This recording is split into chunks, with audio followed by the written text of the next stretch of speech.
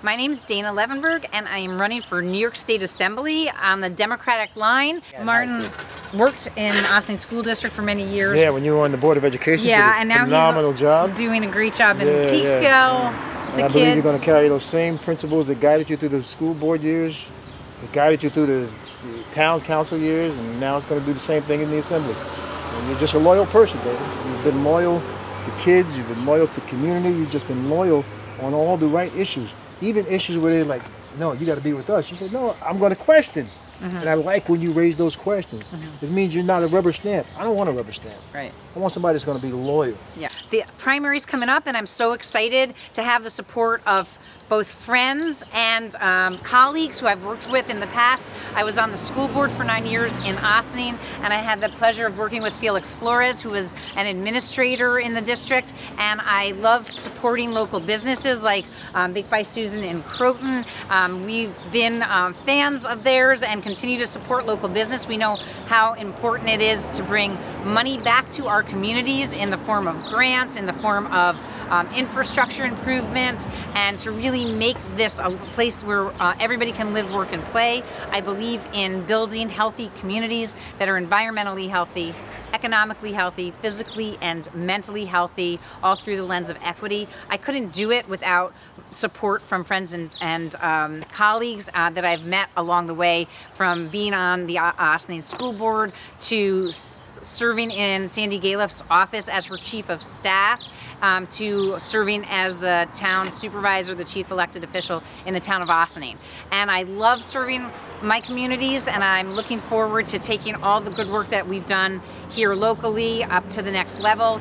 Today we're in Peekskill, and we're talking to so many people who have really just given love to Dana, and I'm planning to give it right back to Peekskill, because Peekskill has been there for me, and I will be there for Peekskill, as well as all the communities, again, in the 95th Assembly District. So I'm looking forward to it. I hope people will come out and vote in the Democratic primary.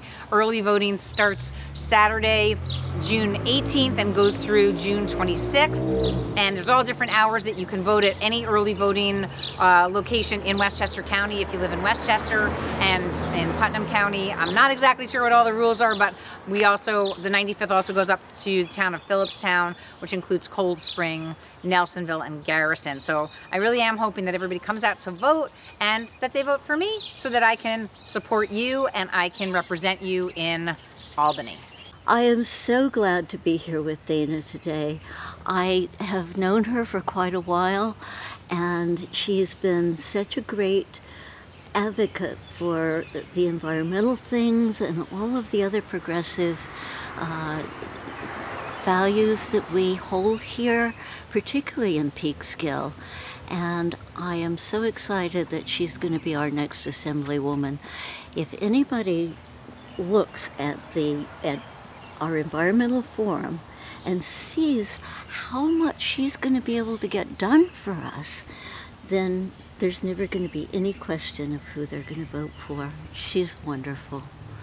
Thank you so much, Dana. Thank you so much, Nancy. I so much appreciate it, and I hope that people do take an opportunity to look up my environmental record and see what I have been able to get done. And it's something that I believe very strongly in, and I'm going to make sure that I continue to push for all of the things that we need to get done here in New York State, so that we can have a safe and healthy planet for our children, their children, etc., etc.